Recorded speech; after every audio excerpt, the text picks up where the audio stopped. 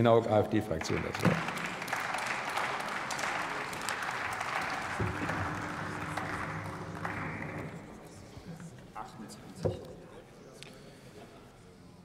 Sehr geehrter Herr Präsident, meine Damen und Herren! Über 20 Jahre lang war die Bundeswehr im Kosovo-Einsatz, und praktisch ist dies der Paradeauslandseinsatz unserer Streitkräfte.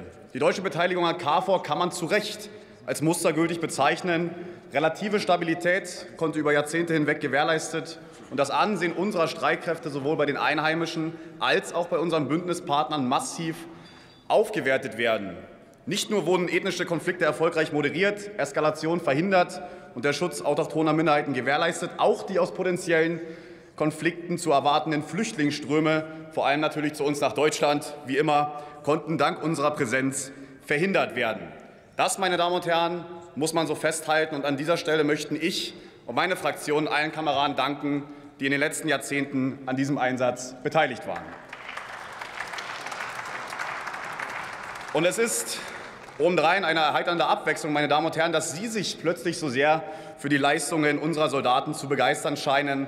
Besser spät als nie, möchte man da meinen. Jedoch muss man sich den Realitäten in Anbetracht der heutigen Situation stellen. Denn aufgrund nicht endender ethnischer Spannungsverhältnisse ist die Region ohne westliche Militärpräsenz in der jetzigen Form instabil. Man muss auch nach 2 Jahrzehnten noch immer davon ausgehen, dass im Falle eines kompletten Truppenabzugs ethnische Konflikte erneut ausbrechen und die politische Stabilität ins Wanken bringen können.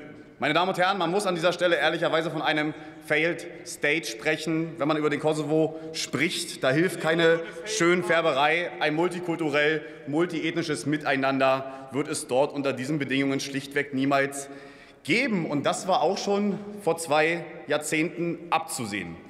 Welche Konsequenzen hat man aus dieser Zeit gezogen? Welche alternativen Ansätze wurden abgewogen? Sollen denn ausländische Truppenkontingente wirklich bis in alle Ewigkeit im Kosovo stationiert bleiben? Wie soll man der grassierenden Korruption Herr werden? Und wie soll dieser Staat jemals in die Lage versetzt werden, seine eigene öffentliche Ordnung eigenständig durchzusetzen? Und viel wichtiger noch, meine Damen und Herren, wann endet endlich der Einsatz für unsere Streitkräfte? Denn vergessen wir nicht, auch im Kosovo ließen 27 deutsche Soldaten ihr Leben und Tausende kehrten heim mit körperlichen und seelischen Verletzungen. Für diese Kameraden, meine Damen und Herren, für diese Kameraden wird der Krieg niemals enden, und wir sind es ihnen schuldig, dass sie nicht vergessen werden.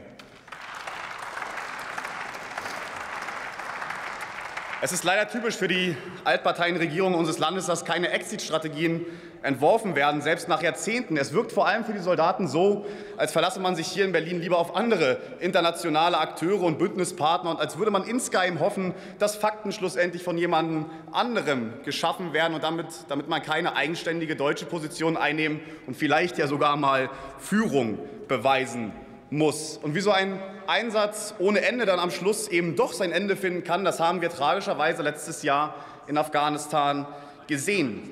Die Lehre muss doch sein, dass wir als Westeuropäer solche ethnokulturellen und religiösen Konflikte weder gänzlich verinnerlichen, geschweige denn lösen können. Das muss im Endeffekt von den einheimischen Völkern selbst geleistet werden. Man kann sie von den historischen Rahmen nicht lösen und mit ein wenig State-Building und Zivilgesellschaftsindustrie wegmoderieren.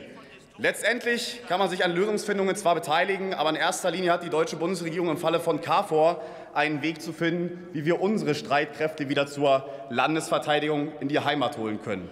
Das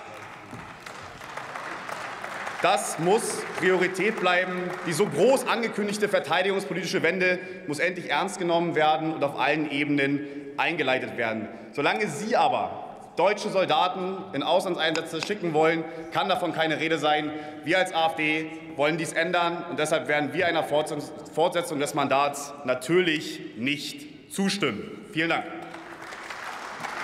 Vielen Dank, Herr Kollege Gnauck. Als nächster Redner hält das Wort